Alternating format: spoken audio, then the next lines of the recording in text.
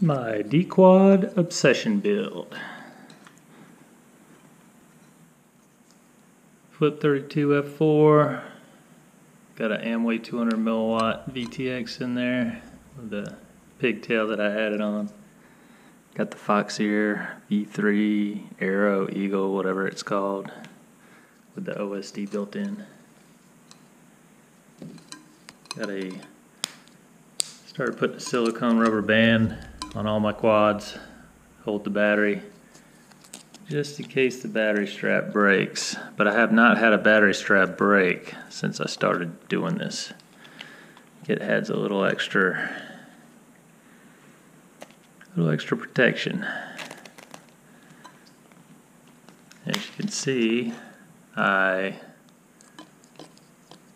just plug in my battery like that, strap it under there so nothing's hanging down. No wires hanging down. Why is this not beeping? I don't have a... Why this doesn't beep in the later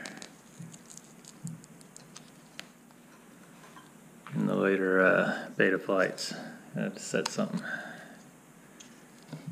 Should beep. My radio's not on. Got the Emax 2205S 2300 kV motors. Love these motors, man. They spin these Cyclone props like they're HQ 5x4x3. I mean, they really don't care.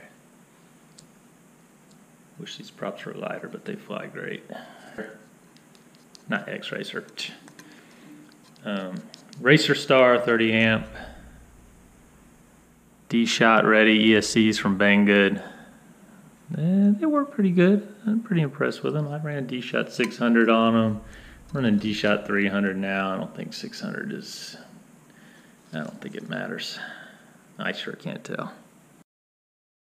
Dquad Obsession.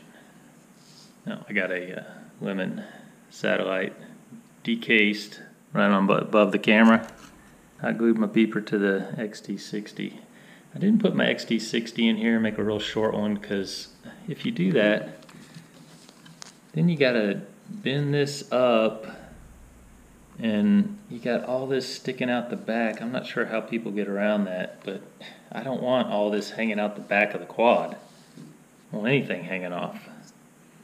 So this is how I do all my bottom mount battery quads. Bottom boop, just like that.